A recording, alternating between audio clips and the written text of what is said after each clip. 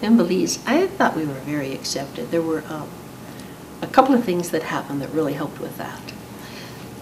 The women of Belize deliver at home, either with their mother or a sister or some other woman in the village, or they come to the hospital, and the hospital was really lacking in resources, but there was a mindset that it was safer to deliver at the hospital. That may or may not have actually been true because of so little resources they had. But a woman had lost 2 babies, stillborn, 2 little boys, and so with her 3rd pregnancy, she didn't want to deliver at home.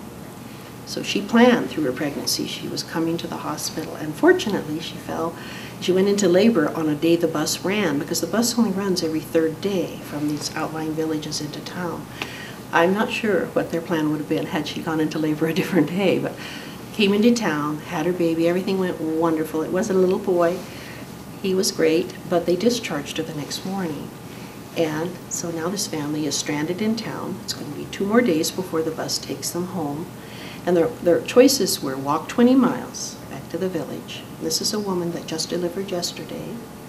They do walk everywhere, but maybe not one day after delivery. They could have slept on the street because they had no money for a room.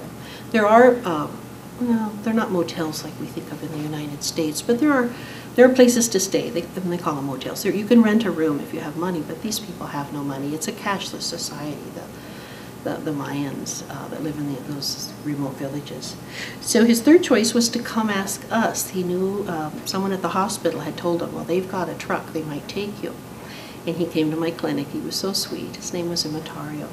And he told me his story and asked if we could give them a ride home, and we were more than happy to. And it gave us a chance to see the village and also get to know them a little bit. But I tell you what, and it wasn't planned that way, but Imatario just turned out to be my greatest fan, and he was really instrumental in getting the men to accept me.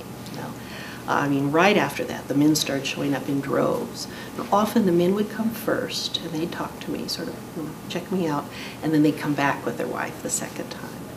But a lot of the women didn't speak English, so they would have to come with their husband or a friend that did speak English. But there was definitely that sort of what would you call that, interviewing process that went on, that I had to pass. But Imatario was instrumental in getting it started, getting the men and convincing the men that, yeah, these people are okay. They're not going to hurt us.